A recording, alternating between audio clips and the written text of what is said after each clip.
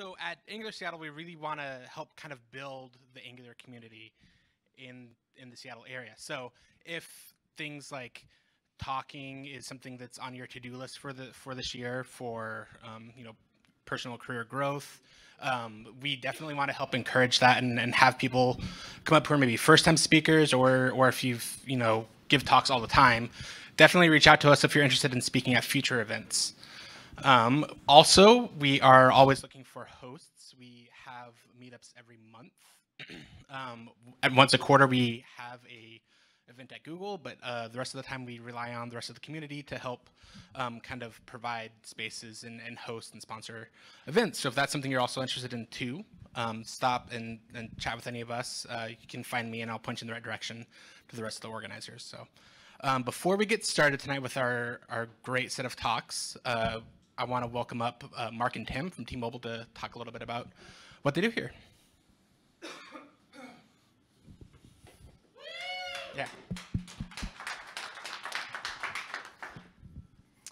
Hi, thanks guys for coming. First, I want to say welcome to everybody who came here today. It's really cool when a group of like-minded individuals come and are really passionate about a topic or technology or a subject, and you guys can be able to share that information and knowledge about how you guys apply it and what it means to you. So that's really cool you guys are here. You took the time to be able to be here today, and thank you for coming in and letting us sponsor and letting us host this event, because it's really something meaningful to us. So my name is Mark Matson. I am the senior manager for architecture under the digital web space, self-service space, and we use Angular quite frequently in a lot of our flows, and with our new infrastructure and architecture that we're kind of pulling out. So I think this is very close to some of the things that we're doing from a T-Mobile standpoint. Some of the things that we're kind of driving into in innovation and technology perspective. Digital transformation as one of the biggest things that we're trying to move towards is, obviously evolving and trying to keep up with the culture of what's outside of these walls and what's outside of the T-Mobile visibility, right? Being able to integrate in a lot of the open source type things and being able to be, champions and sponsors of the things that are coming out that are going to be driving that new kind of wave of technology going forward. So super excited to have you guys here.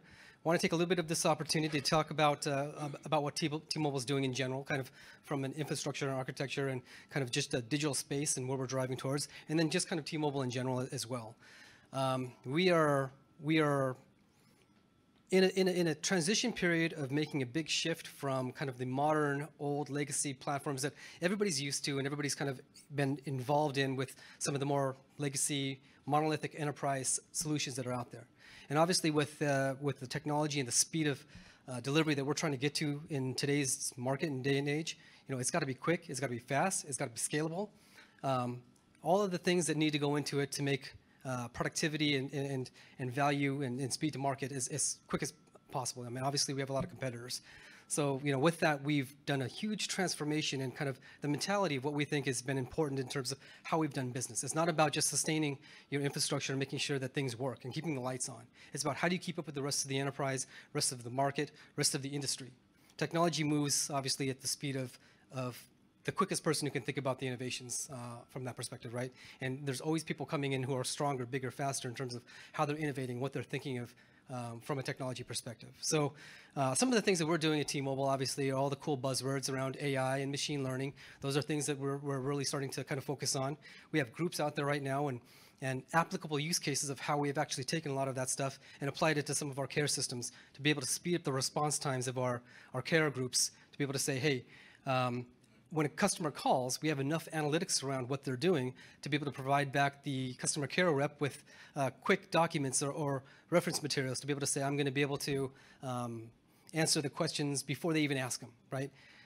It's amazing some of the things that you can do and how you can apply it, and it's about being creative and innovative in that space, right? So there's a lot of other things from the punch phrases and things like that, blockchain and other things that we're really kind of working to develop.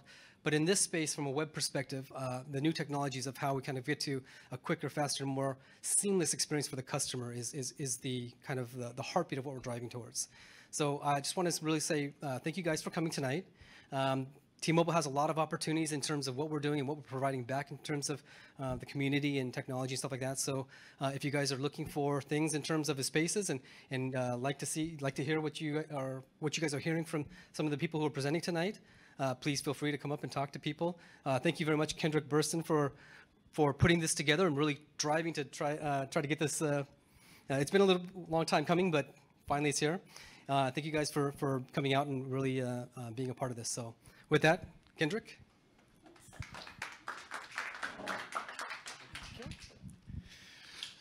So how many people out here are currently doing Angular development? I know, stupid question. See, not everybody. Here at T-Mobile, how many people are T-Mobile customers? Wow. Okay, so T-Mobile.com, that's AngularJS. MyTmobile.com, that's AngularJS, Angular 6, and jQuery. There's also Frontline, which is what our customer care reps use. There's also RepDash, when you go into any of our T-Mobile stores and what they have on their tablets. So we're using Angular all throughout our organization, both internal, line of business, and external. We're using a lot of Angular and AngularJS, and we're working our butts off to get off of AngularJS. I know, I loved it too when it was the hot thing, but it's not the hotness now, right? Okay, so I just want to bring that up. We do have a swag master over here, Caitlin Ekdahl, one of our premier Angular developers. And she's going to intermittently be coming up and doing quizzes to you. I don't know what they are. Trivia questions of some sort about the talks that you're going to be hearing. And the winners get some of the valuable swag she's got there. I have no idea. Okay. So I got over here a list of some of the talks that we want to do, as much as we have time to get through. We're going to start off with Siva. I'm not going to say his last name. And he's going to be talking about Angular documentation. I'll help with my last name. Cool. Thanks, Kendrick. Welcome all, and I'm so excited to be here. I hope you all are excited, and I make sure not to spoil the excitement. So a little bit about me. I'm a full stack developer. So I worked on AngularJS, Angular, and Node.js, and I am a Java developer. So I can't say was, since I have last worked is probably maybe 6 months back. But I am a Java developer who turned to a full stack. So Angular documentation. So how many of you are familiar with clean code principles? Or at least heard of Uncle Bob, Robert Martin? Great. So, so when I probably, for those folks, when I started out, the description would be like, when I said Angular documentation, okay, what is this guy talking about? Or why is documentation or comments required? Right. Yes. There is a debatable topic, the commenting or writing comments in the code, but there is value at times or at places it's appropriate, not like trivial comments that we want explaining x++ is just incrementing my x variable. So those are not valuable. All right. Then what am I going to talk about now? So this tool that I'm going to talk about is Compodoc. Have you guys heard of this name before? Cool, cool. I see quite a bit nods, which is great because I haven't heard this probably 3 weeks or 4 weeks back. I haven't heard about this. I believe it's the coolest tool, and I will explain why. So if you look at this tool, you don't have to write comments for this tool to work. This tool will give you the complete insight of the code, that your developers or your team is building. And I wish this has support for JavaScript as well, but it doesn't. It only supports TypeScript. But I'll still take it because these days everyone is moving away from JavaScript to TypeScript, which is good. So it's nice. And what's specialty about this tool is this is tailor-made for Angular applications, though it works for other TypeScript applications. But this has tailor-made functionalities that help Angular or the content look rich. Okay. So, okay. But you still can write, as I said, you can still write the comments, but the comments got to be in this supported format. So it doesn't take the format that I was showing there. So that's about the introduction of the tool. Before I go to demo, any questions or comments? So the supported format, it looks like it's standard java.com, but it had an extra asterisk in there? Is that Yeah. Space asterisk? Space. Yeah, I don't know, that's weird. I think you can separate that into a separate line. Maybe I wanted to make sure it fits into this one screen. So what you should do is /2 asterisk, and then asterisk, and then whatever you can write will be the below points. All right. So yeah, I think like, not a great deal so far, but I love this tool. I'll show you why. So once you generate, this is gonna look like this. And other cool thing about this is you don't need a server. You don't have to download any web server to bring up this view. It's amazing. Yeah, it's good.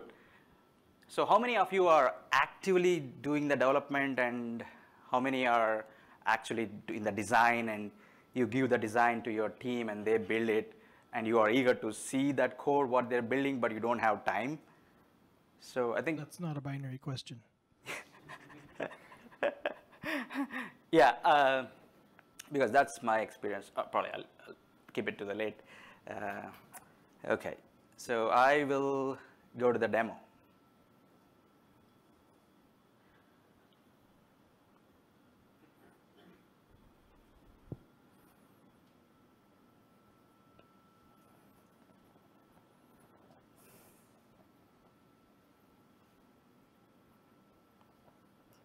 So before I go to the demo, I wanted to show the installation part, or the commands that required for installation.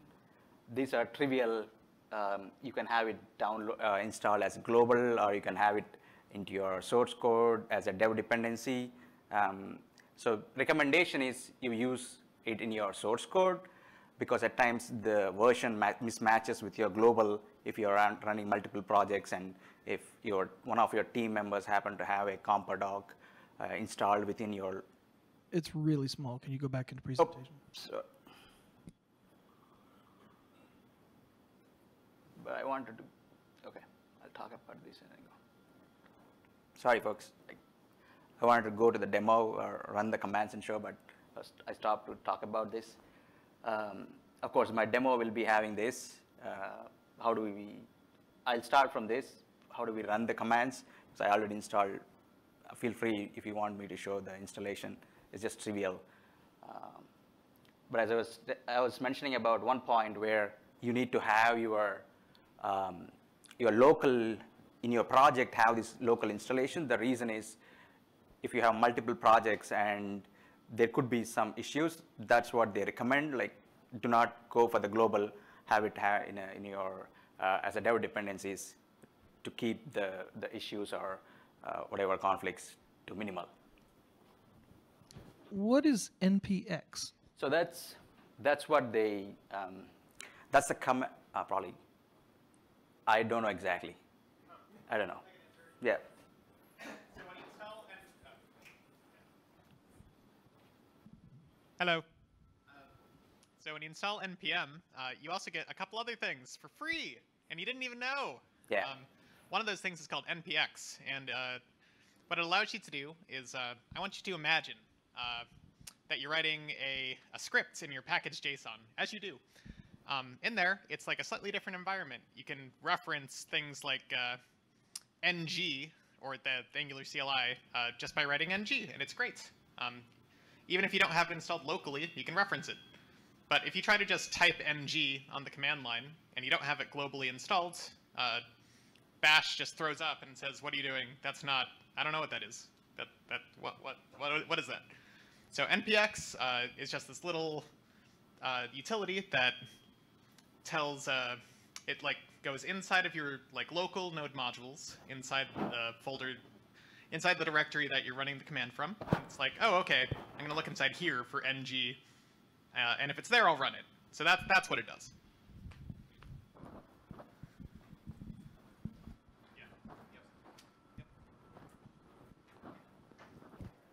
Thanks for that. All right, now I will switch to the demo.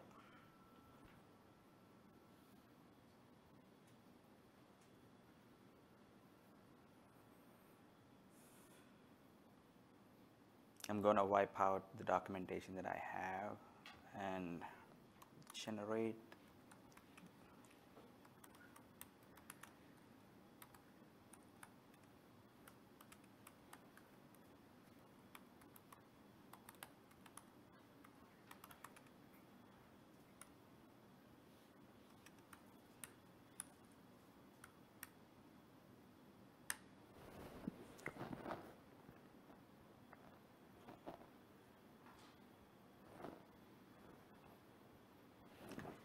So this is the overview that I get, but sorry, I'm on the README file.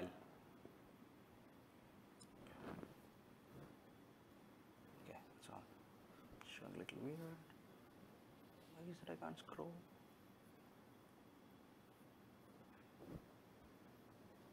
How do I scroll this? This little bottom there. I can scroll this, but I don't know why I'm not able to scroll this section.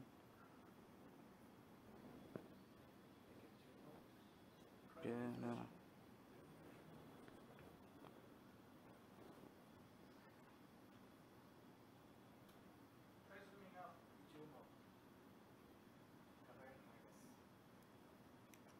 But what is the command? Sorry. Yep, thank you. Yeah, this is the full view. So you can see that. Okay, before that, I will show you clicking on a module. The cool thing is you can see your modules, what modules are referencing them, and the other cool thing that I liked about is I can see the source code right in there. And other aspect of this tool is it doesn't require for the build to be succeeded or to be success. It just scrapes the, it just parses the TypeScript files. It uses the AST parser, abstract syntax tree parser, and then generates this documentation.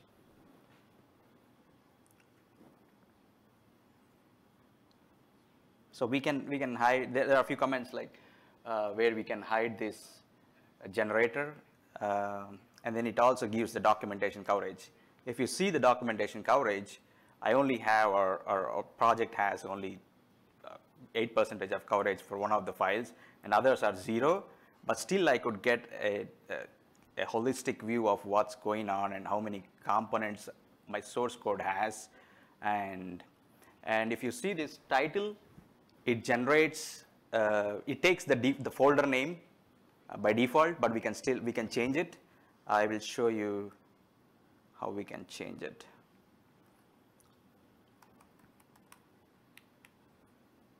So there is an attribute n, and if I give some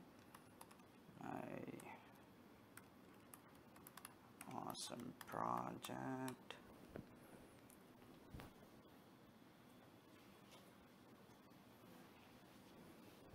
so I can change my project name to whatever I want by that command, and I can even hide this generator, or which generator I use, like the tool in this case is Compodoc.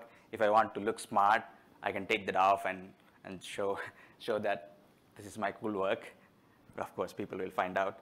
And the other thing that I have, or that I know about this is, I don't know, I don't use themes much, but if you guys are like that, there is an option where you can give that. I think there are, yeah, you can have your custom themes, but it also supports out of the box some of the themes that Vagrant, Stripe, but you can use your own theme as well, an external theme that you want to. So, yeah, I would like to share my personal experience with this tool, and then we will have QA. Whatever I can answer, I'll answer it. Else we'll make it as a discussion, and I can get back to you. So I was asking the question before, like,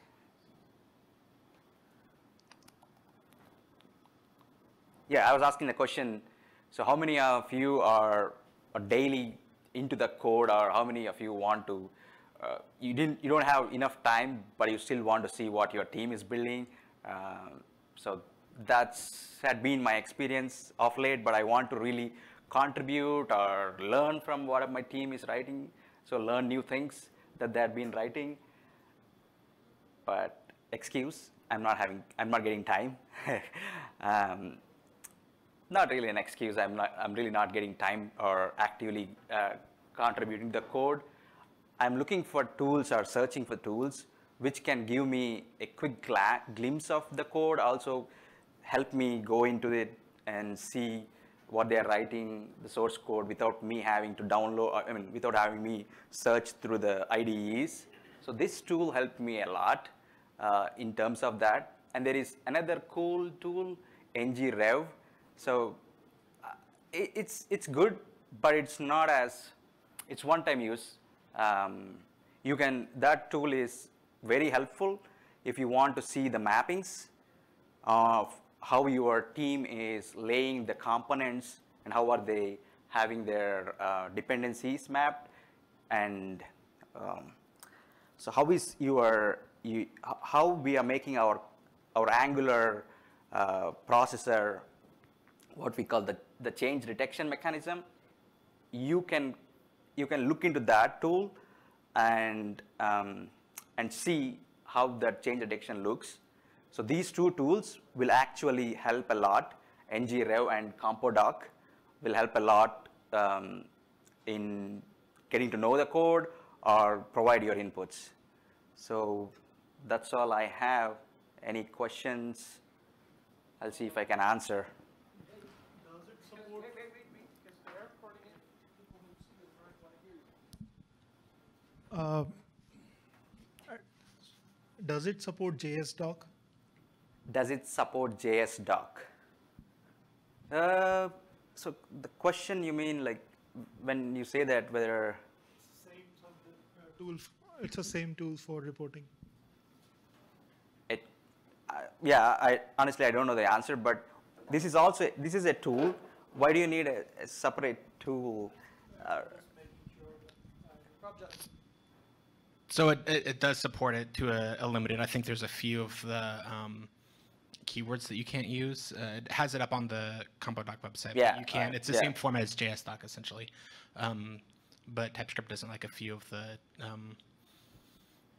different like decorators you can use in it. So, but 90% of the functionality is there. Is it compatible with the monorepo that we are using, that Nrwl guys? Nrwl? I think so. Yes, it does. It does. Yes, I read about it. Yeah, it does. So you mentioned about documentation coverage. What is the criteria of determining that percentage? The criteria is your constructors and the main ng module declarations. Did you comment those? And your public methods and constants are you have the comments there, then the percentage goes up. is there something inbuilt to give like default comments to certain getters or something? No. This tool is just looking at your source code and generating out of it, but it doesn't, yeah. So let's say you have a lot of unit tests. Can you generate documentation from that instead of your comments? Yes. So if I understand your question correctly, will this tool help me to know how much of the unit tests are covered? Or you're saying I just want the documentation from my unit tests? The documentation from a unit test. I want to use a unit test to document my code. So you are saying, will this tool read your unit tests and generate the documentation? I think he wants to have So Java doc comments above each of the unit tests, so he has both executable documentation and exported documentation. Yeah, but yeah, I don't know the exact answer for that, but what I know is from this tool you can get the coverage, what is your test coverage. Yeah, there are so many details on that website, the Compodoc website. Yeah.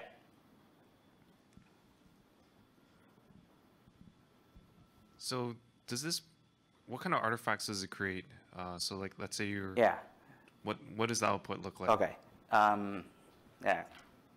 So it generates a folder called documentation.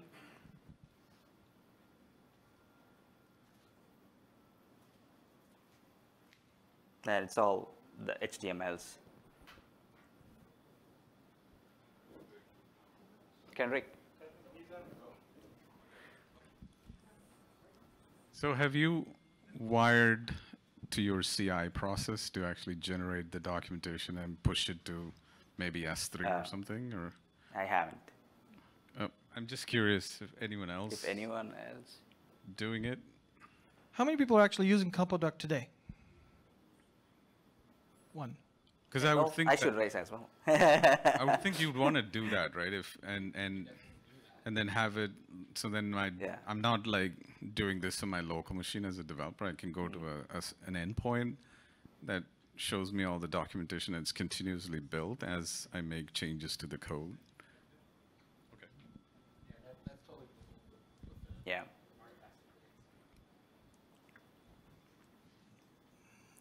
Cool. No more questions? Okay. Thank you, Siva. Thank you so much. Swagmaster, what do you have for us today? Today, our first piece of swag is this lovely I Heart Coding t-shirt. Size large. Sorry. So my question for you guys is, Siva presented a lot of benefits about Compodoc and documentation in general. What is one of the specific benefits he listed in his slides? Do y'all remember? Should I open this up to Timo employees or? Okay.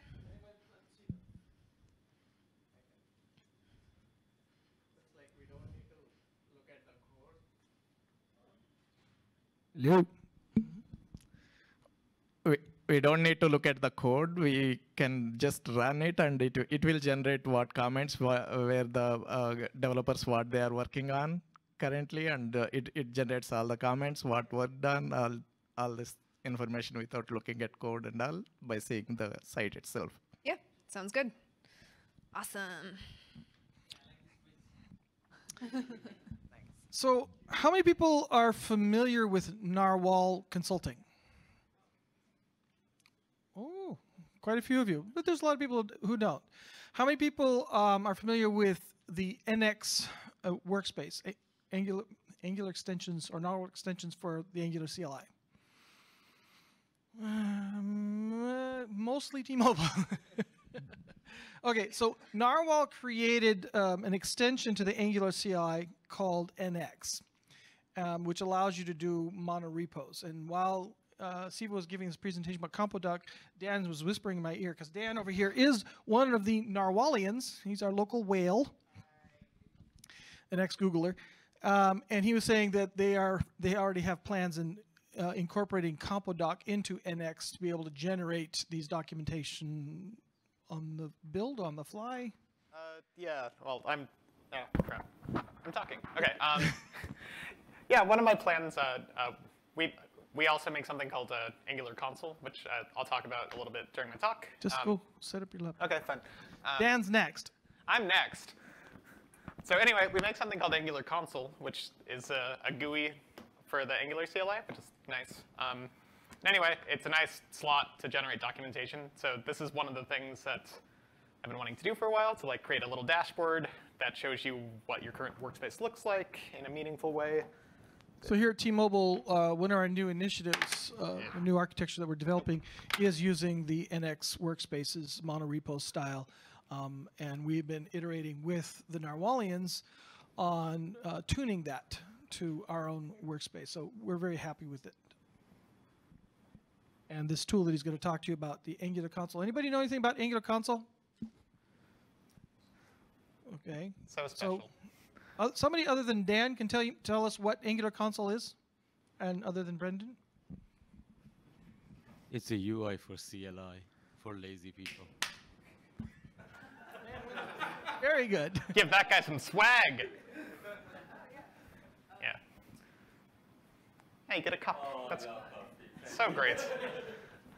Okay, this talk isn't like on console per se, but it's more just a talk about like how I made console, because it's like made in a exciting way where we deploy console on like Windows, Mac, Linux, and as a Visual Studio Code extension. And that's like it's sort of a daunting thing when I say it out loud. Like that's a lot of platforms. And Flux is on, and I don't want that, so I'm going to take care of that real quick. But you'd be surprised to know that between those platforms, there's only like 200 lines of code that is different, which is really cool. And it took a little bit of cleverness to do that. And so this talk is about how you can like architect an Angular CLI application to be cross-platform with all the code sharing that you could possibly want. Okay, so that's me. I'm Daniel. I work for Nrwl. I like long walks on the beach and some other things, and I don't like celery. I used to work at Google. Back in the day when AngularJS was a thing, I used to like run the biggest AngularJS server that Google had. It had about 100 Angular apps on it. It's really cool. Then I got bored, and so I quit, and I work at Nrwl now, and that's fun, because we get to make open source things, whereas Google didn't let me. And now we torture Dan on a daily basis. It's Kendrick's favorite activity. So I know a lot of you don't know what Angular Console looks like, and it's the premise of this talk, so I thought I would have a GIF that sort of shows you what it looks like. Anyway, so this is like a way of like generating a schematic that Angular Console lets you do. It just runs CLI commands for you, but it gives you a nice GUI because running CLI commands on Windows sucks, because Windows sucks, and we all know that. And we can just breeze past that without saying anything. But you know, you have this nice GUI, and it lets you pretend you're running a modern OS, and it's great. Lets you run things. It almost looks like you have Bash installed. It's great. But basically what it does, it parses your Angular JSON to know what like Angular projects you have and what CLI applications like are inside of your workspace. And it knows what architect definitions are attached to those. So that's how it knows how to like build an application or lint an application or test an application. So that's mostly what it does. Like parses your Angular JSON, knows how to do stuff with it. We all clear? Crystal. Okay.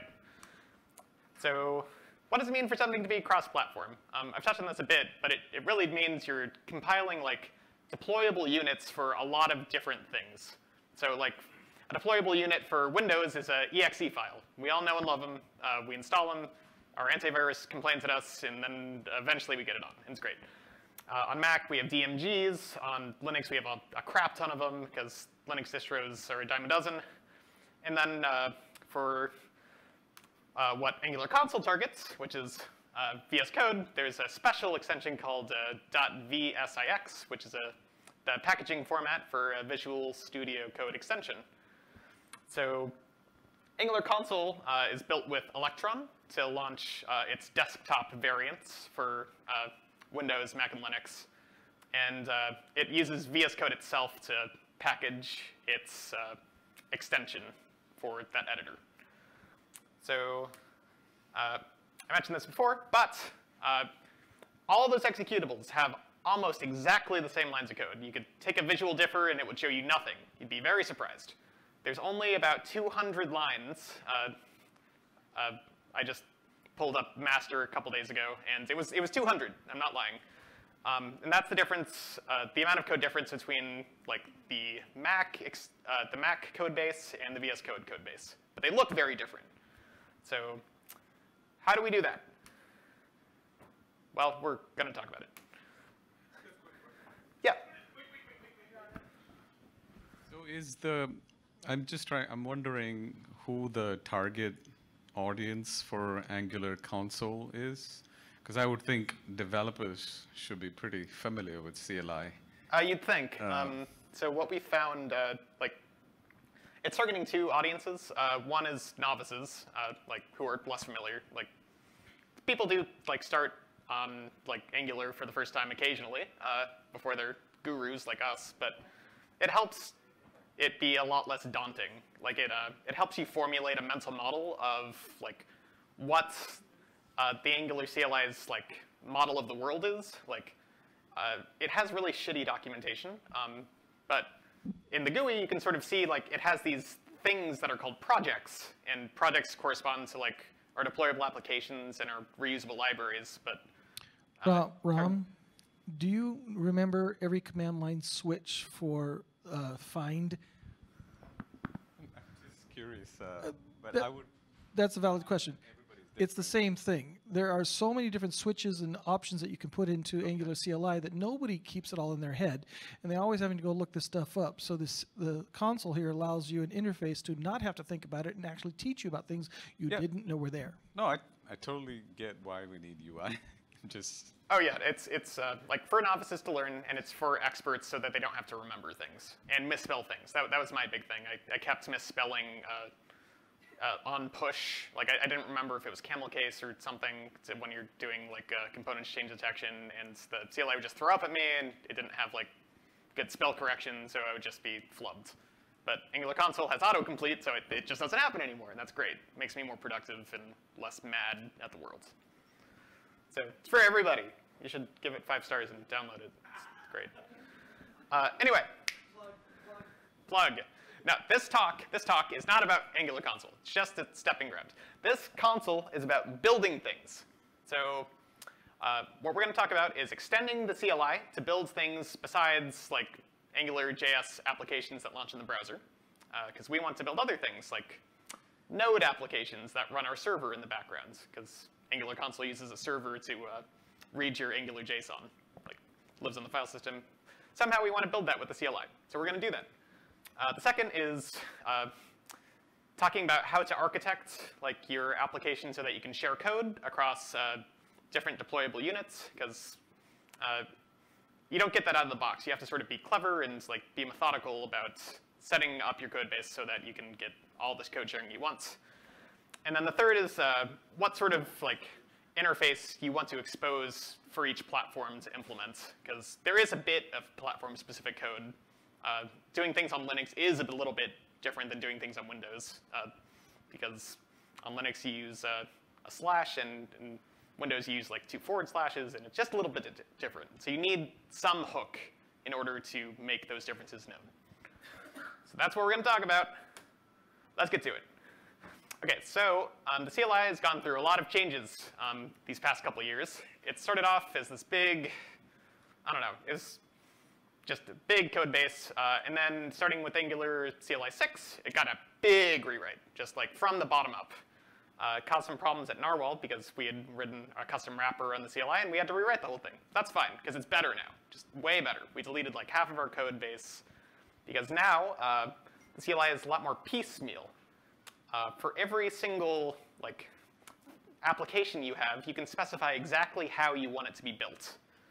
By default, it has a builder called the Webpack builder. It bundles your Angular application with Webpack, and it launches the browser, and it's great. You all know and love that one. But for Angular console, we didn't want to just make a browser app. We also wanted to make a Node.js app, and that doesn't come out of the box. So you have to extend the CLI with a builder. So what is a builder? I've said the word a whole bunch of times, but it probably sounds like Greek. Really, it's just a really fancy word for it's a script. It's basically a bash script. This is the interface, like copied from Angular's codebase. A builder has one method on it called run, and all it does is it gets like some config, based off of like how customizable you want to make it, and it returns an observable with a build event. And all the build event says is whether it succeeded or not. So just it runs a script and tells you if it went good or bad. That's all it does. So rather than making our own builder, which is, it's a lot of work. We don't like doing work. We like using other people's work and taking credit for it. That's what we do as coders. That's what Stack Overflow is for. So in NX, which is the CLI extensions that my company makes, we launch with some builders. We have a builder for launching Node.js applications. We have a builder for testing with Jest instead of Karma, which is cool. And we have a builder for running end-to-end tests with Cypress. And these are all things you don't get out of the box, but just by making some builders, you get to do ng test, and you get to use a whole different test runner. And it just seems kind of magical. But these builders are the meat and potatoes of how the magic works. So this is I took like some liberties deleting some code to shorten it, but this is how NX's Node app builder works. So all it does is it takes like the Webpack builder that you normally get when you launch a browser app, and it slightly tweaks the config. It tells it like it wants Webpack to output common JS, because we're running a Node application, so we want to use require statements rather than just doing a massive bundle. And it just invokes it, and you get a main.js file at the end of it. And that's it. That's how the builder works. Like 10 lines of code, and all of a sudden you can use the Angular CLI to make Node applications. So that's a little secret for you. So the next part of this talk is about how do you architect something so that you can share the maximum amount of code. So to talk about that, let's do a little bit of preface. Like, how would you build something for a specific platform? Like, if I wanted to build something for Windows versus Mac, what is the difference? Well, it really boils down to 3 common steps that you need to do. First, you need to like build your Angular app. You always need to build it. You also need to build the platform-specific thing. Like, you need to build the Electron app or the VS Code extension app. We've sort of set those up so that they can be built with the Angular CLI using our builders, but you need to build them. The second is, like, once you've built your browser application, we sort of want, like, pretend we're in Electron. Electron just, like, brings up, like, an instance of Chrome, an empty blank canvas, and we need to point it to a URL so that it can load our beautiful application. So we need to copy over the clients, the bundled client application that we built into the Electron application static assets so that it can, host a server and show you like Angular console inside that browser window that it has. And then the last step that you need to do once you have the client bundle is you just need to package the application into an EXE or a DMG or a VS Code extension. So very high-level things here. You build, you copy, you package. So for Angular console, that looks a little bit like this. So this is the magic of how we get to share so much code. Our entire server is packaged into a reusable library. And so when you're targeting Electron, it just imports that reusable library to make its server. VS Code does the same thing. So they get all of that code for free. And it's just a matter of, like, when they bootstrap the server, they give it some platform-specific bindings in order to make it run inside the context that it's in. But otherwise, all the code's the same. So you have the server lib, you build the Electron app, you build Angular console. That all goes into this thing called Electron Builder, which builds all of these things for Windows, Mac, and all these different Linux distributions. Or if you're targeting VS Code, you just build the VS Code variant in Angular console. You put it into Microsoft's VSCE, which is the Visual Studio Code extension maker, and it outputs a nice little extension for you. So in this way, we have maximum code reuse. All of our logic is encapsulated within our client application, Angular console itself, and this reusable server that both different distributions use. So on Angular console, we use instead of using builders like I suggested, we took a shortcut. A shortcut I recommend all of you take, which is just to use Node.js scripts to do your building for you. So this is sort of a translation of this graph we saw before, where these are how we build the Electron, VS Code, and Angular console Angular CLI apps. You saw them in this row here. It's just ng builds those things, just invokes the CLI. And so all we need to do to build a VS Code extension is exactly what I said, where we build the VS Code CLI app, we build the Angular console CLI app, and we copy it over. And then when we want to package it, we just run vcse. So it's literally like this is taken from the code base. There's no magic here. This is exactly what it looks like. So this is all the code you need to like target every single distribution under the planet. So now let's talk about what each platform specific integration looks like, because you do need to do something. There's some things like you just can't do with just JavaScript. The browser APIs are powerful, but not like they're not omniscient. So there's a couple of things that you'll want like to target. One of those things is like a file picker. On Windows, picking a file is integrated with Windows Explorer, and it's nice because users know how to use Windows Explorer already. They don't need to like use your custom file picker that you made, which is all confusing. Like they clearly know how to use their platform's file picker. So invoking the platform-specific one is a really nice user experience. And so that's why when we were making our interface to like make a platform that Angular console targets, that's one of the APIs we wanted them to implement so that we get a nice, easy-to-use user experience.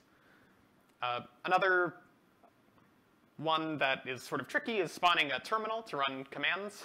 Like that's very different on Windows than it is on Linux. On Linux, you can sort of just use bash, and it works differently than using PowerShell, right? So you need to like encapsulate those differences. So we implement spawning a pseudo terminal in slightly different ways per platform. In Electron versus VS Code, they have different ways to store state. And so you need to like implement those things slightly differently too. And so this entirely is where the 200 lines of code difference comes from, just implementing this one interface. And that's it. That's how Angular console is implemented. And that's the whole talk. Great. Hope it was great. Yay.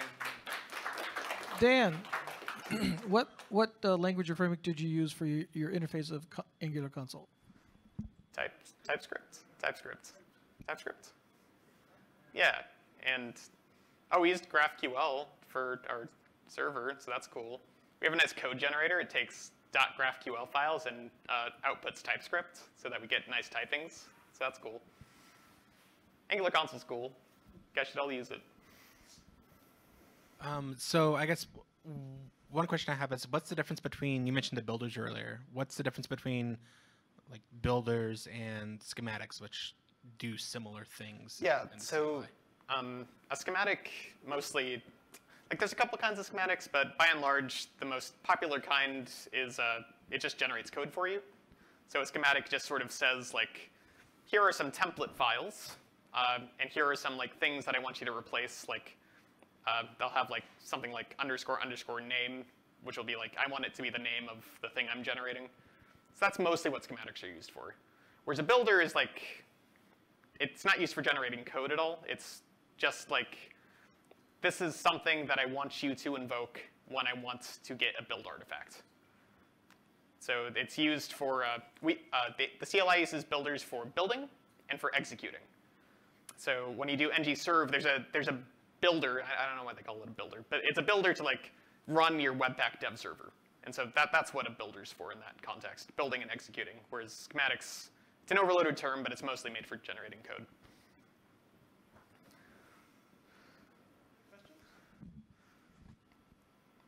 Okay, thank you. Yep. Can you swap the microphone with Prabjot?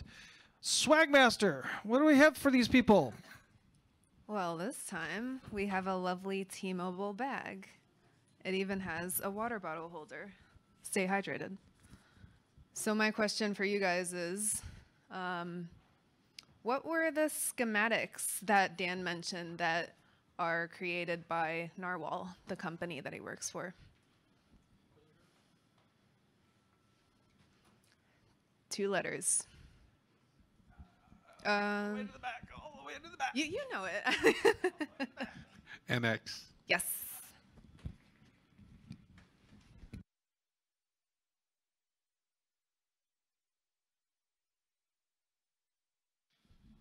So earlier I asked how many people are using Angular. How many people are using Angular 7? 1, 2, 3, none count, 4, 3.5. Okay. So how many people are using Angular 6? Okay, more. 4. 2. AngularJS. A few sorry souls. Okay, so this next talk with Prabjot, he's put this together at the last minute. It was kind of a challenge I threw at him. And anybody know what a virtual scroller is? You sort of? Okay, so you're in for a treat. Are you on, Prabjot? Is he on? No, I don't hear you. Hello. There. Okay, let's start with it. So I'm trying to load my site. Most of the time I've been working on these pages. So as you can see, it took a while and it's still loading behind the scenes. So there are carousels, accessory carousels, filters, and the item list that's been displaying here. And see, yeah, it takes time. Yeah, I know. So this is what it is. So how long does it take to go to the next page? Yes, I'm sorry to say it took me 13 seconds in total. Go to the next page. Come on, you really want to do that?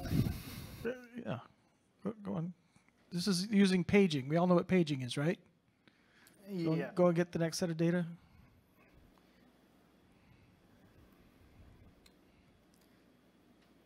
Okay, so okay, nice. This is the standard way of websites taking only a small amount of data and displaying on the screen.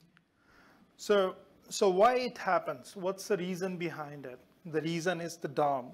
The bigger the DOM is, the more the time it takes to lay out the things, because it has to do the calculation to display each and everything on the DOM. So virtual scroller is the thing. It's not a thing, I'm sorry. It's Angular developers develop it so that we can leverage those functionalities. It comes for free with the Angular material. So yeah, it comes from the Angular material, and so that we can leverage those functionalities and display the items as per our needs. So without taking much of your time, what exactly happening behind the scene? So as you can see, this is like my DOM and the view that I can see. Like we most of the time call it frame. So I define my viewport. Yeah. So I defined my viewport using Angular material. We call it CDK, Component Development Kit. We defined it over here. And whenever the items that I'm displaying, I scrolled up or down, we remove them and add them as per the need. So everything is being maintained by the scroller, virtual scroller. I'm not doing anything for it. So most of the functionality is inbuilt. It's just like plug and play. So that's what is happening here. I won't take you a long time. I'm just going to do it. I'm just going to walk you through like what I did. So this is Angular 7. I installed Angular 7. I installed the CDK, and then just importing my module over here. Oh, yeah, sure. So I just injected my module here. In the component, I used this component and defined the item size, what I need. I made the call. I got the token, I get the data, expose it over here, and there you go. That's my page here. Nice, right? But this is the last minute piece that I worked on. I'm sorry for that. There are some couple of errors. So here it is. How this thing works. Can you see? As I'm scrolling down and up, we are adding the nodes.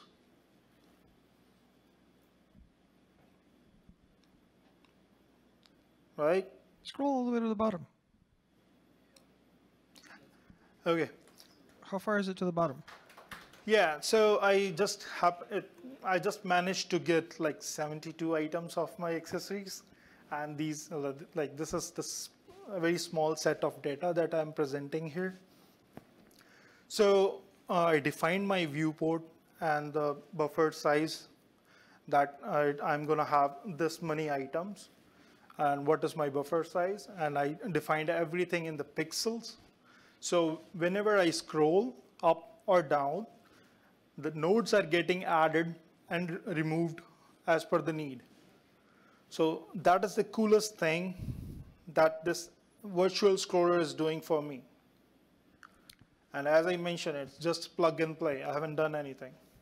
There are a couple of more things that I would like to talk, but I think I'm not ready for it. I want you to try something. Can you go back to your code editor?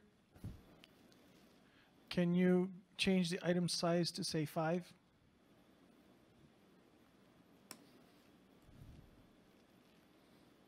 And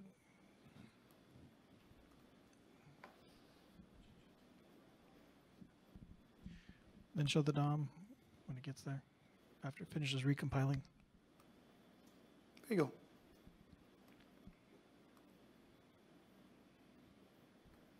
We should have dropped it down to only 5. What? No.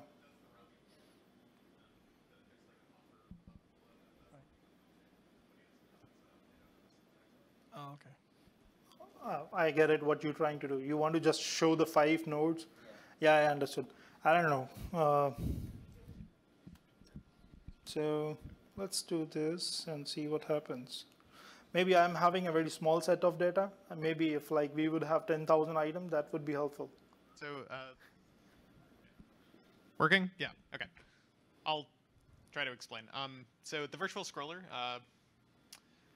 what it does is it's supposed to like recycle DOM nodes, and we got to see that a little bit, but this is like actually all of the DOM nodes. It's not actually recycling anything. It's just exposing some of them at a time, and it's like moving them up and down, which is not like a true virtual scroll behavior.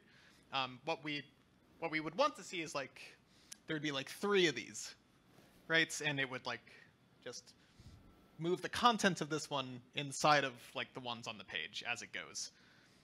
And so it has an API for specifying like how many rows it should render.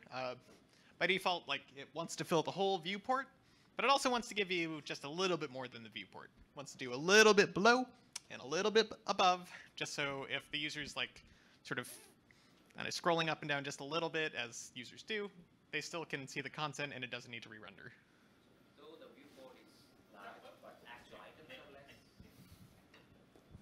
Though the viewport is defined as 20 and the actual data we got is 3, then does it inject like the divs, empty divs?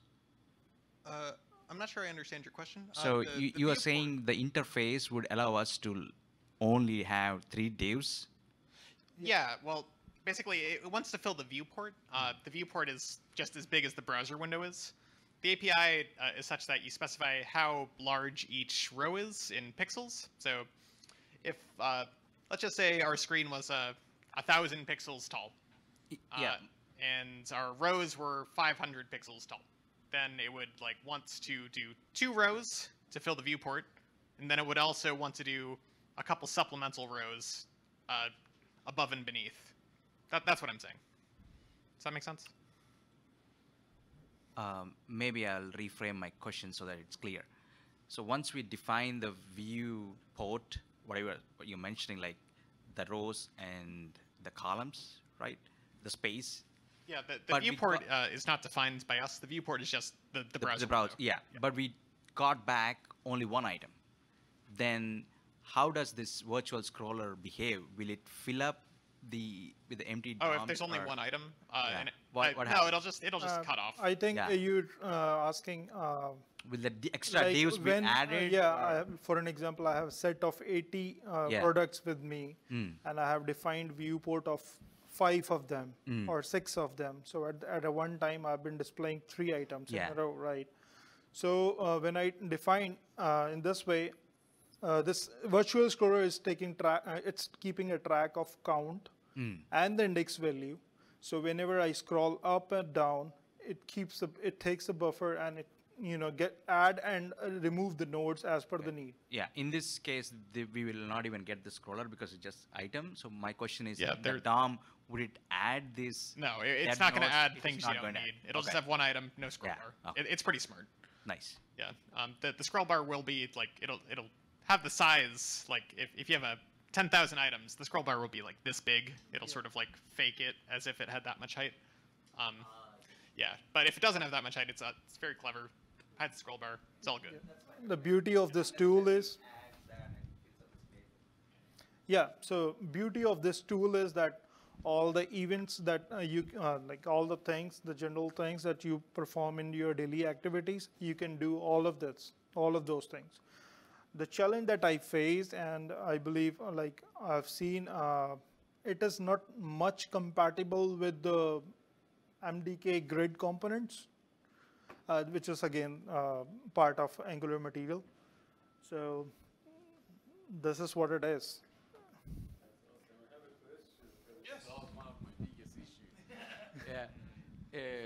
We know the performance is affected by the downloading from HTTP call, whatever server happening. It takes sweet time. If you have a big data, like 5 gigabyte data, and on the DOM we have a bigger fish to fry to attaching to the DOM. Does it solve this problem?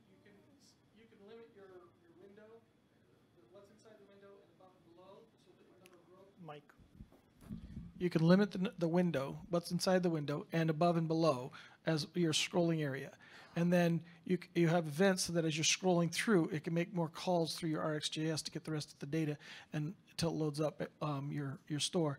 But it only keeps those number of DOM in there. So if you were to actually load up all 400 of our 450 some accessories that we have in our store, the DOM would grow very large. And if we all remember in the AngularJS days, as you got tables that loaded up and all of those bindings through it, your application would slow down to a crawl. This makes sure that you keep only a limited number of rows in there, and it keeps moving the data through those rows. Does it work with the tables as well? Yes, it works with tables and rows. And the good thing is you can orientate it in any way, like horizontal and vertical. So you have this big view, and let's say you're clicking on one of the items, and you want it to go back, does it actually have go back to the right place? Yes, it keeps tracks of okay, everything. That was my question. Thanks. So that's what I'm saying. I haven't done anything for it. I've just used it, and it's a very useful thing that we can have it. Go back and show your view template. Which yeah. No, the template in your code editor. Your HTML. Going there, yeah. That's all there is. So that's it. I haven't done anything. Set up your RxJS, your HTTP, set up the calls. Then this does the rest. It's a very awesome feature. And it's a Angular material, yes. Have you seen any compatible issues with the? Oh, is 7? No, even what's the version of material? Angular 7.3. This is 7.3. My question is, have you seen any issues with the browser compatibility? The good thing is Angular is compatible specifically with Google Chrome. Anything that Angular works on, which is generally evergreen browsers. Any other questions? Okay, thank you very much, Prabhat. Swagmaster, what do we have for him? And Tulasi, can you swap out? I wasn't ready, sorry. We have a second t-shirt. This time you can look like a magenta Captain America. Also a size large, sorry. So my question for you guys is, what is the list, or what is the collection of tools that are built into Angular material that you can leverage Virtual Scroller with? Someone who hasn't gotten swag yet, maybe? Yeah. You look like you have a thought. What's up? Material CDK Virtual Scholar. Yeah. That was an easy one. Okay, how y'all doing? I know that the mind can only absorb as much as the derriere can endure. So can we all stand up and give it a little shake? Come on, stretch, shake. Okay. We got one more. Well, I'm just wasting time here while he gets all hooked up. So questions for you. How many people here do functional UI testing? Who does E2E testing on your web applications? One? Huh? Only one. Do you have somebody else that does the testing for you? Okay, so how many people's applications have tests that do UI functional testing? Only 2 people. Wow, scary. Okay, so how do you know that after you've built and deployed your application that it actually works?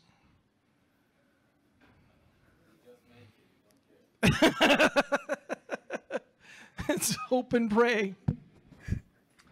Okay, so we're going to talk a little bit about evolution of functional UI testing here. This is Tulasi, very long name. And he's our SDET expert, and he's been working with us on the Shopwood project on how are we going to do our functional UI testing. Anybody heard of Protractor? Yeah. Ah, okay. Anybody use Protractor? On AngularJS, of course, right? Anybody use Protractor on Angular 6? Okay. And anybody heard of Cucumber? Yeah. Anybody use Cucumber with your Angular tests? Okay. So I love Cucumber. Can you show us the rally story? Why do I love Cucumber? Rally story. There we go. No, there. He's searching. Sorry, I'll open.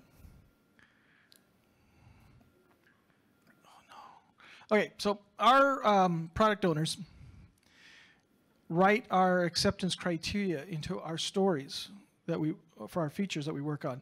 And they use the given, when, then syntax. Given this, when I do that, then I should see this, this, that, and the other thing. And that's how they're actually writing our acceptance criteria.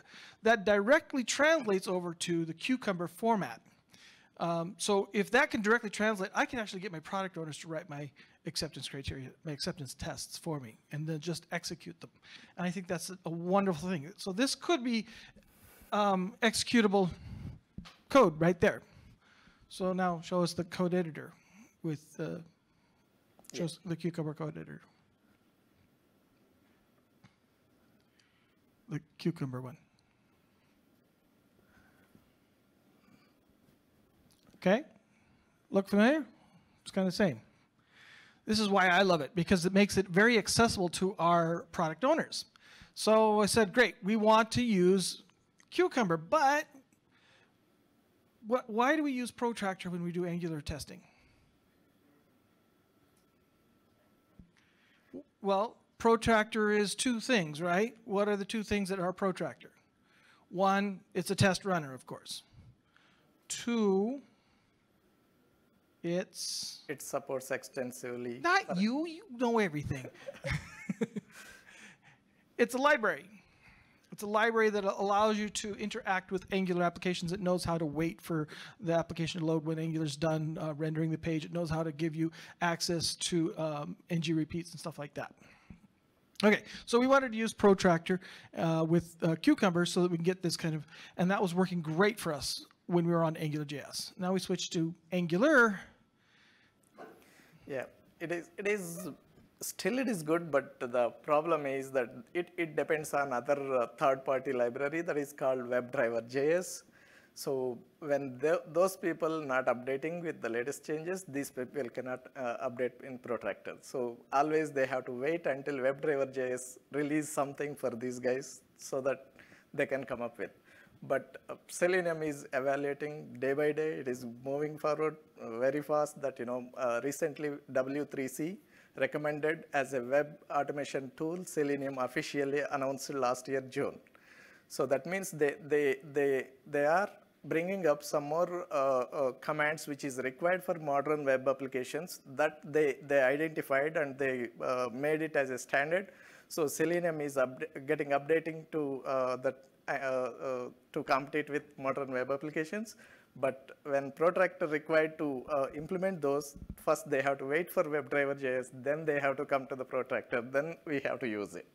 So that's the challenge we have, but it supports extensively that whatever Selenium does, that cross-browser testing, multi-device testing, all those things, except that native applications test automation. So in the end, Protractor is great for working with AngularJS, but starts to fall apart when you're working with Angular and Angular 6 and Angular 7. So Protractor's out the window. Well, I still like Cucumber. Can we just use Cucumber? No, I don't. Why not? Because why can't I use Cucumber? Yeah, it's great to write test cases in user language that we don't need to write test case again. We can just copy from Rally that who written by product owners itself. Then they can read test case as well. These all are great features, but in terms of execution, that is crucial for us. So I went to SAS Labs. Anybody heard of SAS Labs? 2 people. What is SAS Labs? SAS Labs is a cloud execution platform. That means they can provide a Selenium grid approach that you can do cross-browser testing, you can do multi-devices testing. You don't need to have your own infrastructure. You just plug into them and you can execute in parallel. If you have thousands of test cases, you can run in parallel all of them. You can finish within 5 minutes or 2 minutes in the to require this CI/CD models nowadays. So that service they provide. So since they are monitoring all these test runners like Cucumber, Nightwatch.js, and Jasmine, and Mocha, and TestNG, all these things, they categorized. They noticed that Cucumber has some problem that, when there is a large suite, then you can never expect that how many will fail in that. There is no reason for failures, but it will fail some of the test cases. Come on. So you're telling me when I get up to 300-400 end-to-end tests, my user scenarios, that when I try to fire them off at Sauce Labs in a Selenium grid and hit 4 different browsers for all of my 3,000 tests, Cucumbers is just going to fail randomly. Yes, you can expect that 5 to 10% of failures unexpected. That's unacceptable. So there's got to be something else. What else can we do? So that's what. By the way, this is a Cucumber test. This is the page object, and then this is the steps. This is how you actually write Cucumber. Yeah, the same thing that in other frameworks like Mocha, they also support this BDD. BDD is the beauty in this Cucumber, that you can write English statements. The same statements still you can write in Mocha BDD. You can use Mocha. It doesn't have that kind of problem since it is lightweight. But what about this tool that Nrwl is talking about? What about Cypress? Oh, yeah. What about that? Yeah, it's a great tool that we don't need to wait for anything. The biggest challenge in automation. What does it look like? Sure.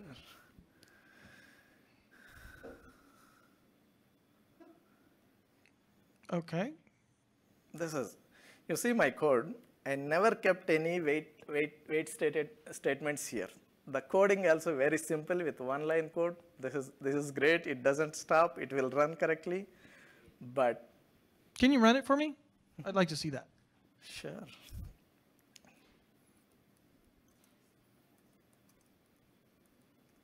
This is not actually Jasmine. This is a Cypress rendition of Jasmine. Yeah. In which they kind of wrapped around the WebDriver itself and added their own matchers and assertions.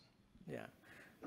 Cypress comes with that, command line runner as well as this UI runner. So I picked up this to show that how it runs. If it is headless, that we can't see anything. So let me run that my test case. Add to cart. Yeah. It opened up. It shows that left side, what it is happening in the site. This is interesting. Right. I'm seeing every XHR that's happening in the web application. That'd be interesting for debugging my app. You got some failed ones. No, it won't fail. It has its own retry mechanism. It fails at one place, it will retry again the same statement. So those are not my test. Those are my application under test. Yep. So we don't need to worry about that failures, but it will keep running and it will.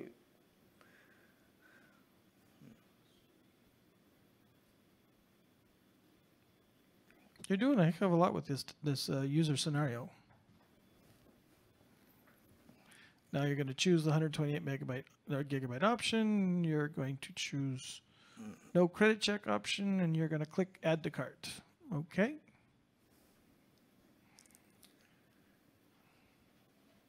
Yeah. The other thing I noticed is that when I started with this, there are 2 browsers this Cypress is providing.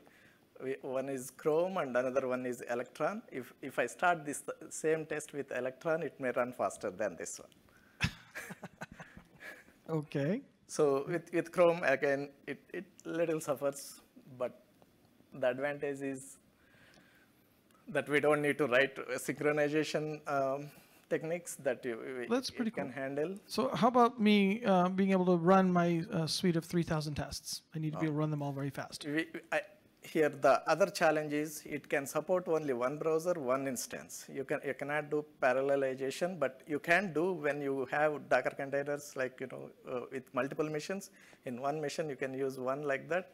If you provide that kind of infrastructure, then you can do, but it's heavy thing. So in my old days of doing Protractor and Selenium WebDriver, I was able to create my suite and throw it at Sauce Labs, and it would split it up into a grid and automatically do that for me. But you're telling me I have to manually go and create a whole suite of Docker containers and split this thing up manually. I'm creating my own damn Selenium grid.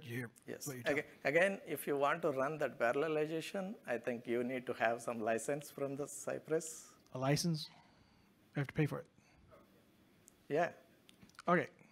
Without that dashboard, you can't see that results and all. You have to pay for that. Oh my goodness. Okay. No. Can't do it. Okay. Do we have any? Is there anything else that I can do that might help me out here? Yes. The same thing that there is a Puppeteer, which is released by Google Chrome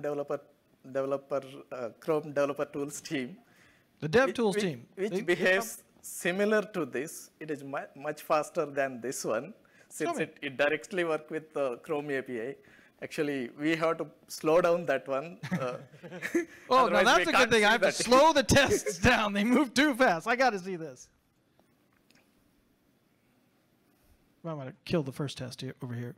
Yeah. So the same test case I written here. So this does exactly the same thing as we were doing in Cucumber and exactly the same thing you were doing in Cypress. Exactly. But this is so Puppeteer. If you see, other than Cypress, that here I have, for every statement, I am waiting for that locator. Then I am doing some operation on it. That means I have to handle that synchronization. That's the little tricky thing here, but it works great. That was the nice part of Cypress, is that it handled all of that waiting states for you. Yeah. Okay. So here it is pretty fast. That's what I kept, that to slow down, that can I see that what is happening in that execution. That's what I slow down with 3 seconds, 4 seconds in every statement.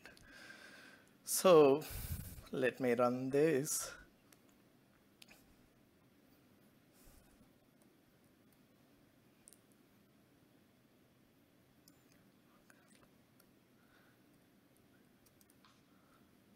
Oh, not in there. Not in there. You put an R in the wrong place. Line 24. Take that R out.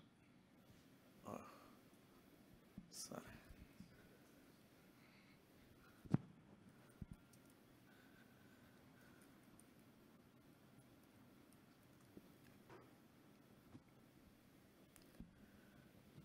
It opens up its own Chromium, which is bundled with Puppeteer. What do you mean its own Chromium? It's a Chrome version of browser with API, Chrome API. What you talking about, Willis? Anybody get that? So you're telling me that it bundles its own web browser inside of the Puppeteer tool? Yes. Oh boy. Okay. Seems to be moving pretty good. I'm getting some nice little You see that output how down much time it is taking as also it is showing there. How much time that statement is executing. Those are some nice reports. Yeah. Okay. I mean, it shows for each condition or Yes. your test how much time it's. For example, here you see, since I wanted to see this, it is really moving to the cart page or not, I kept 7 seconds as delay time here. It took only 6 milliseconds to do that job. So that's pretty damn fast. If I remove all these things, even we can't see that really is it doing something or not. Oh, you slowed it down just so we could see things happen. Sneaky little. What'd you say? Browser engines, probably they should all copy this. Render or Angular or front-end applications. So this was developed by the Google Chrome Dev Tools team, the people who wrote Dev Tools for your Google Chrome. So you think it's got some pretty good bindings into Chromium? Okay, so now let's running it without your slowing it down. Yeah. By the way, this is hitting our live website. Yeah, for page load, it will wait until page load complete. Then actions will be very fast.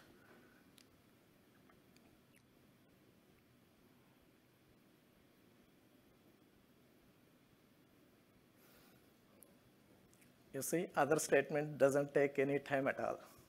Done. Okay, so I think I can get myself 300-400 of those tests running in a pretty good order. But let's use that one.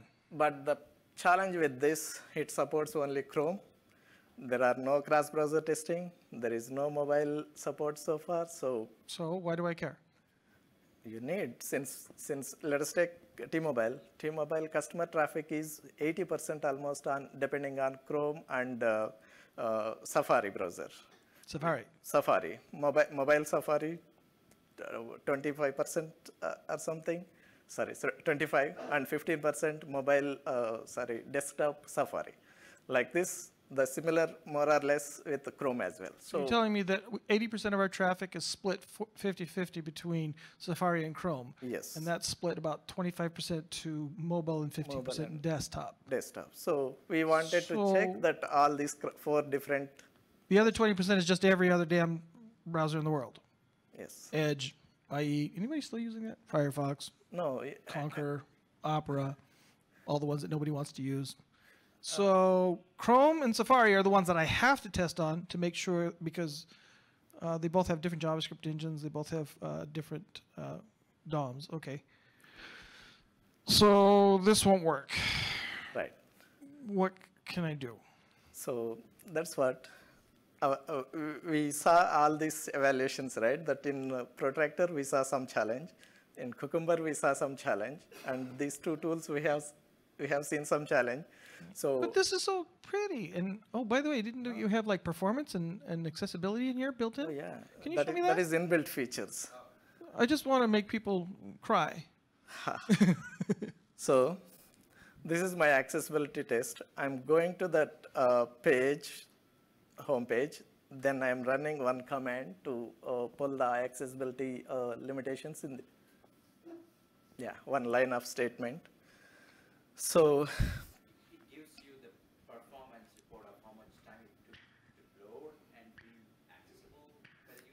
no, this is watch. This is just, accessibility. Just watch. Okay. Run it.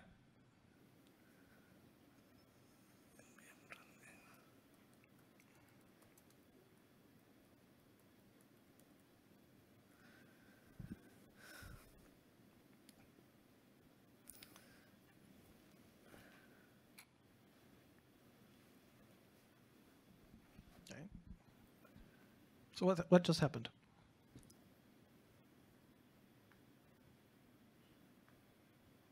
Sorry, it didn't run. Debug something else. Oops. The demo gods have struck again. So it will actually go through your entire website, and it's going to use a tool to assess the accessibility. Do you have all of your screen readers? Are they going to be compliant? And is the keyboard navigation, things like that? And it's going to give you a report about how good you are doing with your accessibility, which is a pretty important thing these days. What about the metrics and performance? No, I think I gave a wrong command. Oh, he's doing another one.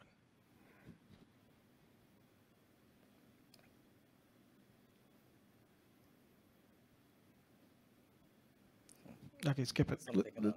Performance metrics? Yeah.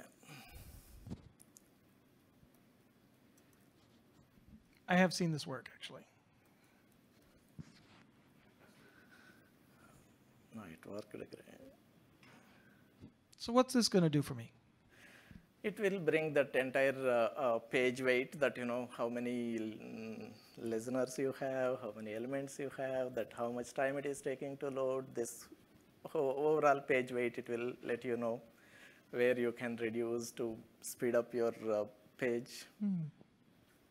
Layout duration, recalculation, script duration, heap size. Wow, that's a lot. I've never seen that information in a test output. Right. And what about performance?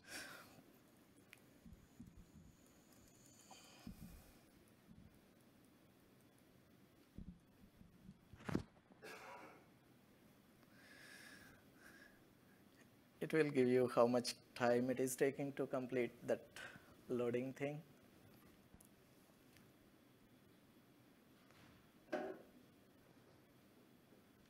Oops. There so it is. It failed because I expected 10 seconds. It took more than that. You need to make a larger threshold for T-Mobile. But it's only giving the performance on that Chromium browser. And that browser is so fast. And if our application is, I can't take that as a metric because if that is on that takes 10 seconds, and think about a browser that's not close to this, it would be more. He's absolutely right. No, I don't think so, because that is fast when to click operations. It is working with core Chrome API. Whatever we are seeing in the browser, it plays role with the API. So in performance case, it doesn't matter. It will bring all the weightage of that page, and it will show how much time it takes to load. So I don't have to be worried. It takes 10 seconds, more or less it takes. I mean, if it takes 10 seconds here, more or less it takes 10 seconds on the regular Chrome browser. Right, but we come back to our main proponent here, or opponent here, is that it only runs on Chrome because it was written by the DevTools team of the Chrome browser. Last time it took more than 10 seconds. This time I given 20 seconds, but it came 8 seconds, 8+ seconds. Okay. Okay, so can't use Protractor because that it's using WebDriver.js, which is kind of being deprecated, and Protractor isn't in active development, and it doesn't work on Angular 7 very well. So we can't use Cypress because we can't run tests in parallel, it only runs on Chrome. And we can't use Puppeteer because it only runs on Chrome. What am I left with? There is recently released with great version that I initially talked about recently Selenium recommended by the W3C, and with additional commands which is required for modern websites. There is WebDriver IO. It's a tool that that picked up even Selenium core itself is not picked up that W3C commands. These guys picked up and they released it last December. So it has advanced features that we don't need to write special code to work with SaaS Labs. We don't need to write special code to work with other cloud providers. So it has DevTools support that we can do performance, accessibility, whatever we wanted, whatever Chrome is supporting, it can be done.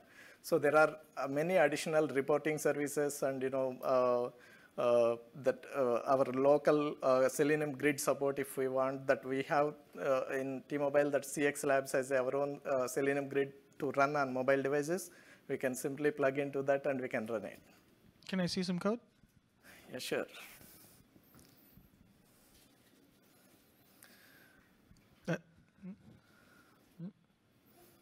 Here you go.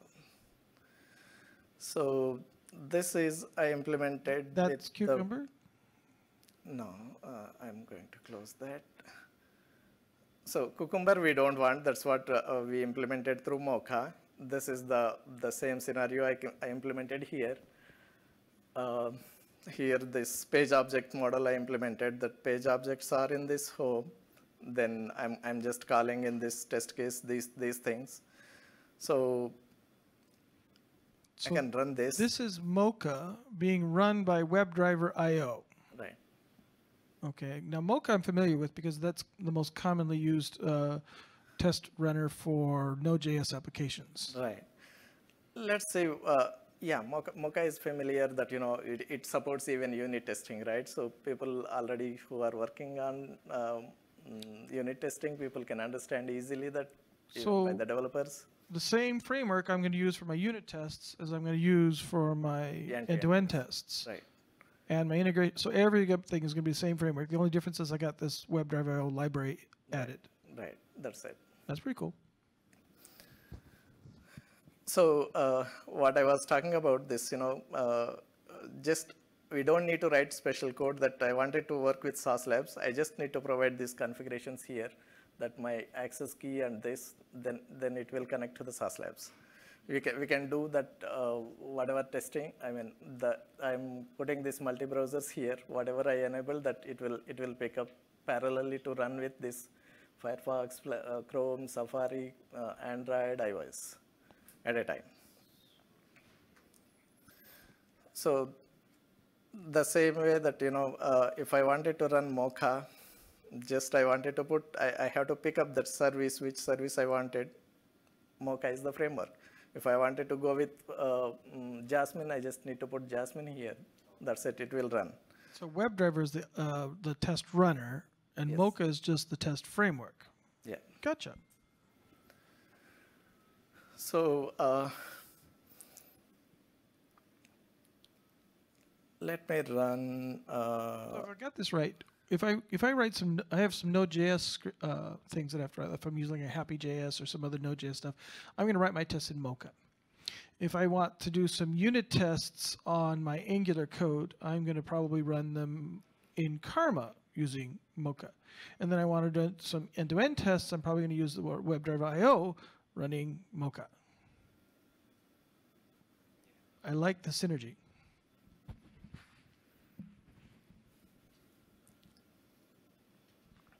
What's happening?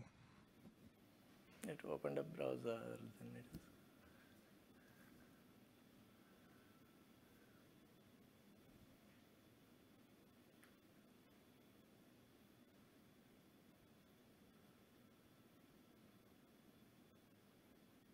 it clicked on sharp once. Then Anyway, I can see a report output of this.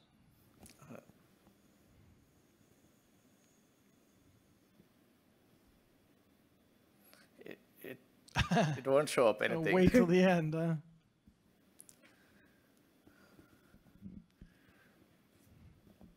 Click on 128. Actually, that logs I disabled. Yeah. And we're done. Add to cart. Oh, you click on add to cart. Boom, and you're going done. to cart until that I return. That's it. And you had some way for me to review the reports? Yeah, it is there. I have to run that, run a reporter. Then I can see that.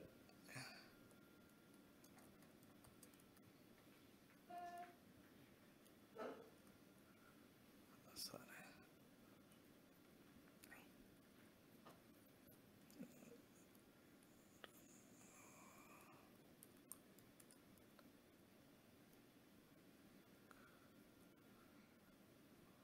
Mm-hmm. Let us see commands what I written. Ooh, that's a lot of scripts. Mocha local report. Oh, that's interesting. I'm going to want to know more about that one and that one. Yeah. Again, it. So what the Sauce Labs report is going to run the same tests in Sauce Labs? Yes. And then the CX Lab report, what's that? CX Lab is real devices that we are not having that permission from the Sauce Labs. That's what we wanted to use, real device validation. So if we connect to the Appium, then it will connect to the our CX Lab matrix. Then it can run the same test in real devices. So upstairs on the second floor, our CX Lab, they've did a little experiment, and they said all of these phones that people trade in to upgrade their phones, some of those phones they just can't sell, they can't resell them, can't do anything with them. They said, oh, we'll just give them to them. So here's a box of used phones. They said, okay. And they hooked them all up to these Raspberry Pis and connected them up and created this thing called Device Matrix. And then they hooked it up to the internet and gave it some tools. So now we can run all of our tests directly on physical devices, choosing the devices we want to and run them all in parallel on actual Android and iOS devices and get real live results of what it will look like when run there. So we can run them on desktop through Sauce Labs in parallel, and then we can run them on CX Labs on physical devices to get real results there, and you get some nice, pretty reports. Right.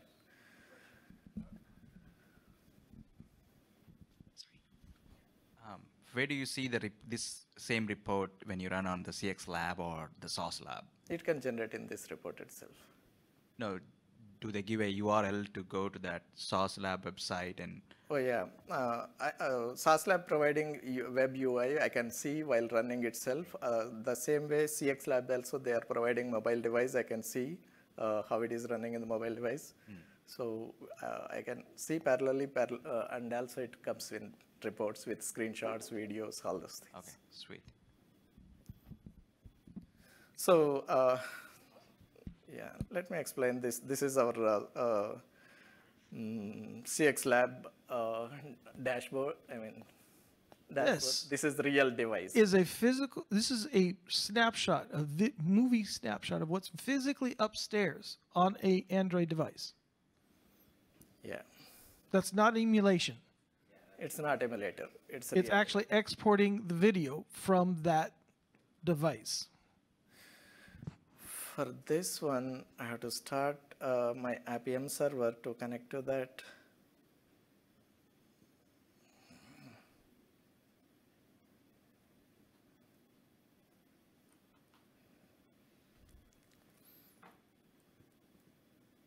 I'm starting Appium server. Yeah, it's ready. And then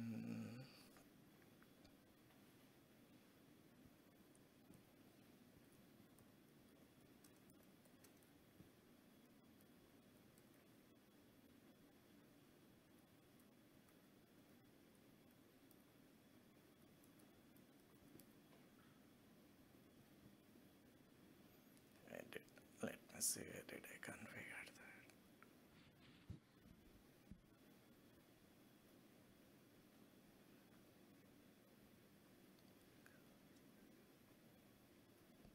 Did you start Appium? No, I forgot commands what I wrote. Mocha CX Lab report, yes. Okay.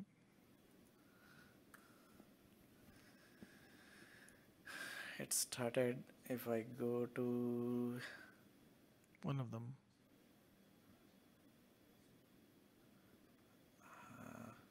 they all look the same from here.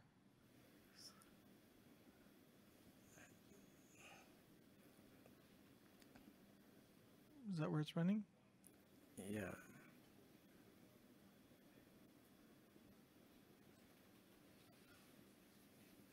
It's done. No, it is. Didn't get to see it. That's Cypress. Oh, this is Cypress one. Sorry. It started here. Oh, it's starting to run the test Yeah. on a physical device, exporting the video to us, and also creating a recording that we can use to reference later if we ever want to look at it, the problem.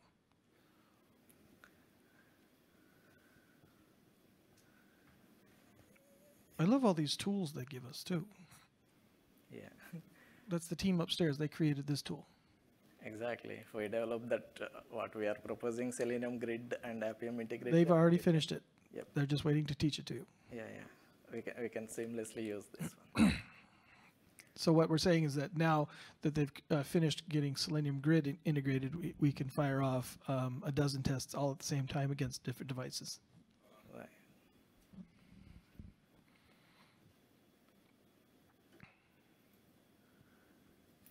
What's it doing?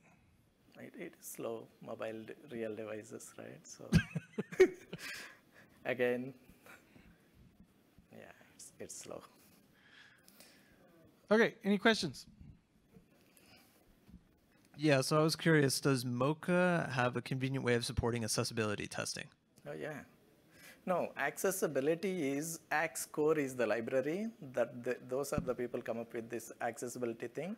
We can integrate pretty much with any tool or any language that I integrated with this WebDriver IO. It supports well on that. So I think I can run that. This is the results from your CX Lab test on an Android device. Right. So accessibility as well. So anybody ever use Pally or Ali? Yeah. A11Y for accessibility testing? No. This is one of the tools out there, but the core to that is a tool called AXCore, and that has a direct library integration with Mocha. There's another tool out there called Apply Tools, which allows for visual difference testing. Does anybody know what that is? So that when your page comes up, you could take a baseline of that, and then the next time you run it, it's going to visually test if anything has changed on it. But it uses machine learning and AI to test the page as a user would look at it, saying, I know there's supposed to be a picture here. I don't care what it is, but there's going to be a picture there. There's supposed to be a header here, and I might test what's inside that header. It's not a pixel match. It's actually reading it as a user would. There's a direct library for that into Mocha and WebDriver IO. And then performance testing is also. So we can do all of those things with these libraries and frameworks, and run them against Sauce Labs and CX Labs. So we have full run testing. Now on top of that, this whole dance that we've been doing, Tulsi, I've been doing this dance for the last 6 weeks, and we looked at each of these frameworks. What can we do with this? What does it look like? Is it going to fit our needs? No. Let's go to the next one. Let's go to the next one. Let's go to the next one. And we found out that settling on Mocha with all these libraries allows us to get the best performance, the best bang for the buck, the best coverage of our tests, and also have our developers only learn one framework, Mocha. You do Mocha, Chai, Sinon from unit test, integration test, end-to-end test, Node.js test, all the way through. So they learn one way of testing, and it's just the differences when you're in end-to-end test, you're using a browser object that you import, which is the WebDriver IO, or you're using the eyes method for apply tools, and you're just adding an extra line to your test. Yes. Accessibility ran here because that failed because there are accessibility issues. That 4 issues it is showing up in this page, so it's got failed and it generated that report. Don't test our site for accessibility. Sorry. I just want to ask, like these days we have gestures, Gestures on devices? Yes. Good question. So can we test those? That is devices, we can't. Anybody? I think he means like spread and pinch. Spread, pinch, 2-finger swipe. I'm not getting. Right. So I don't think this is supported out of the box, but I know that CX Labs upstairs, they have built what is essentially a robotic hand, and I haven't used it. I am pretty sure it's only point and click right now because it sort of goes into the WebDriver APIs, and the ones I'm familiar with just do click. But I think it's extensible enough that it could support it, but I don't know. I don't work on that team. I don't think it'd be easy. Yeah, these are set of rules, accessibility rules that, the magic is in CSS, that if we are missing something in that, the tools will catch that it is not able to read that properties, whatever we wanted. So what we are doing here, we are scanning that entire CSS, we are making that there are duplicate IDs, there are duplicate text, you should not put that, you are missing text here, all those things. So how we can use this, while development itself, we scan this and we can figure it out, we can reduce maximum amount of issues while development stage itself. When you push that to the real device testers, there are hundreds of readers that we can't test with everything, but at least we can solve majority of the problems.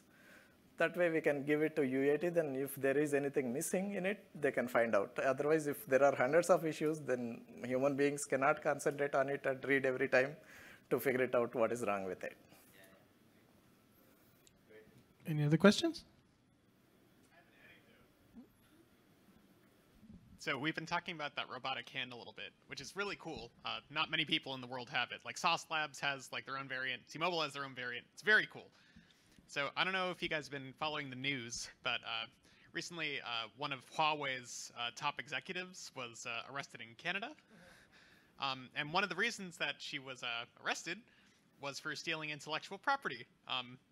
And one of the well-known intellectual properties that she's being accused of stealing is she was brought into T-Mobile and she was shown this automated testing tool, the hand testing real devices, and that's like one of the key reasons that she's being detained in Canada right now.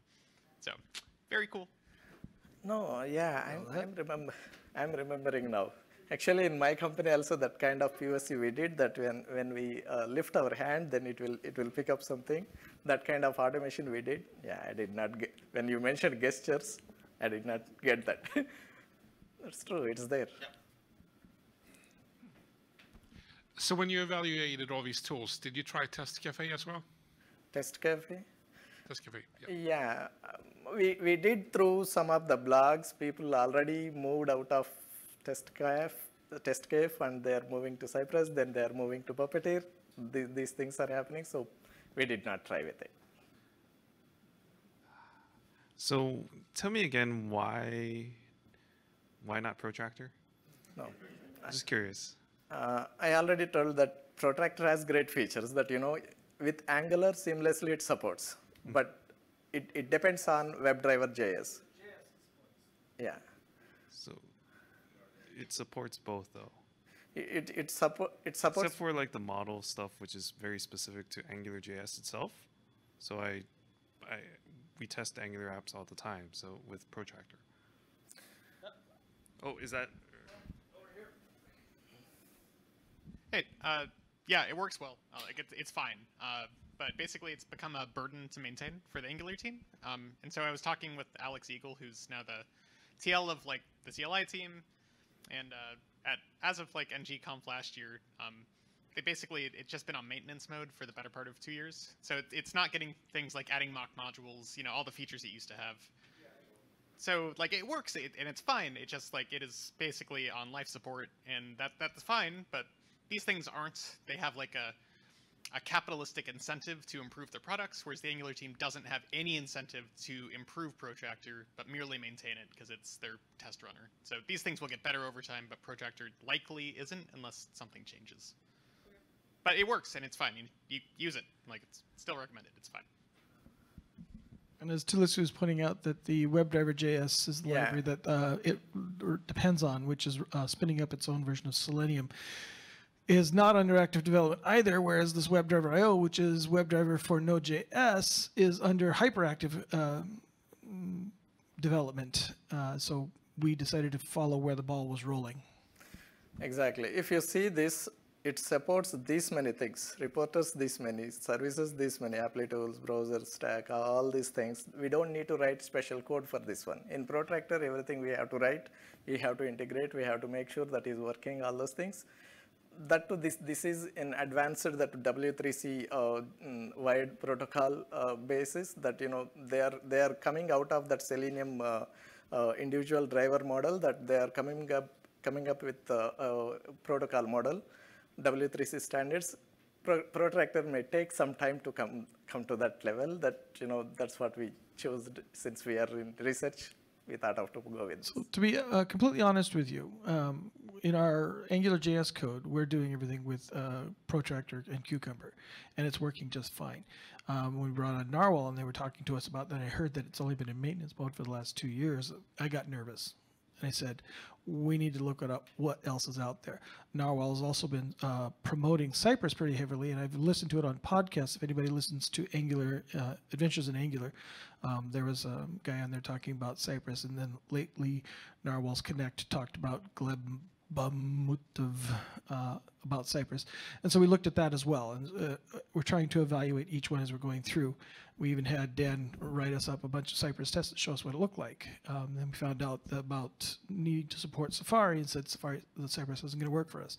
Looked into Puppeteer, which was a competitor, found out about that. So we went through the stages each to come down to this one. Yeah. But that doesn't mean it doesn't work for you. We're just showing you what our results of our research ended up with. It works great still, Protractor. We can't say that, no. It is Angular specific, actually. No, if you're using it, it'll work fine for you. Any other questions? Okay, Swagmaster, what do we have? We have another stylish T-Mobile bag. It's been a long night, so I'll take it easy on you guys. We talked a lot about a variety of testing frameworks. What were 3 of them discussed in Tulis's presentation?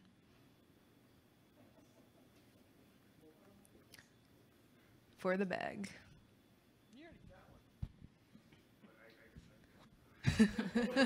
Which framework are we talking about? Like test framework or the framework? Now this is okay. So Jasmine framework. Mocha and no, you guys want like the Cucumber and WebDriver IO and I guess Protractor. I mean, You can just list there's them that all if one you want. Thing, Every framework ever. Cypress, Selenium WebDriver.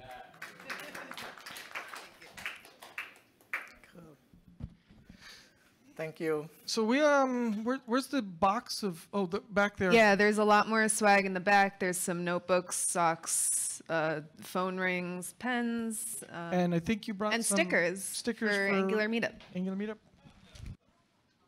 Okay. Oh.